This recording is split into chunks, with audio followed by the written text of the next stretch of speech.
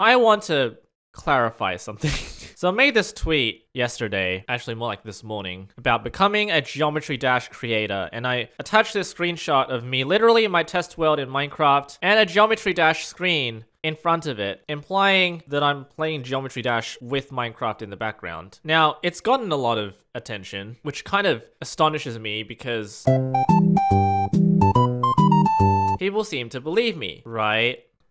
What is geode? I think it's mostly the positive responses I've gotten, which confuses me because I'm quitting Minecraft. Is there something about this game that provides a similar unique experience for creating things as in Minecraft? By the way, if it's not clear already to you guys, I am playing Geometry Dash on my second channel on stream tonight. So if you're interested in watching me play this for the first time, come join.